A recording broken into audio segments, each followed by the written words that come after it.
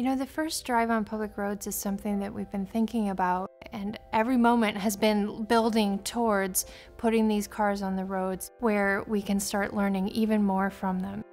When you look at the car that came out around Christmas, was the first vehicle that had kind of everything integrated and was kind of our first push through our manufacturing line.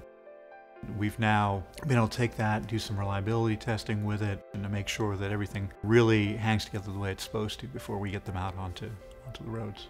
We've made the car hot, we've made the car cold, we've done durability testing, we drive it through a reliability bump track.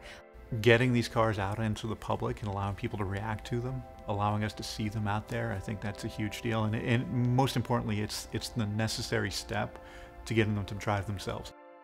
When we think about safety, when we think about giving people mobility, and then when you start to think longer term about the impact on cities and the ability to reclaim space and to reduce congestion and free up parking, this is something where we can have a huge impact.